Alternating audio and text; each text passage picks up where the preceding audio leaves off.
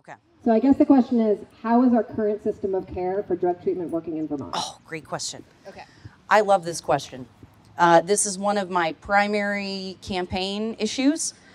In March, actually March 20th of this year, I celebrated 13 years sober. And so what I really hope for, thank you. We know that what we've got going on right now is not working, right? Because we've got people dying regularly of drug overdoses. We are seeing people being criminalized for their addiction, and there's really not a lot of places for them to go.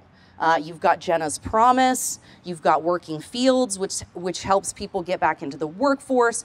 What I really think we need to do as a state and as a country is put more energy and more effort into programs that we know are already working. So when you have Jenna's Promise, that's a whole person kind of solution, right? So they're helping people with job training. They're giving them housing. They've got recovery coaches.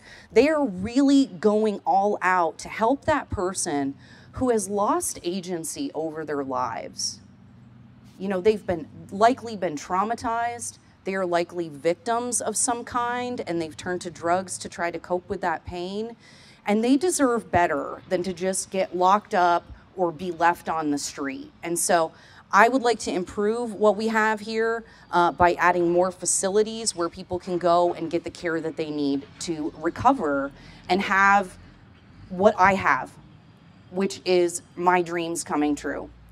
If it wasn't for people taking enough care and time and consideration to pour into my life and to mentor me and help me get and stay sober, I wouldn't be standing here before you today living my dream of being involved in politics and trying to fight for the underdog and take care of the most vulnerable in our communities. So thank you very much.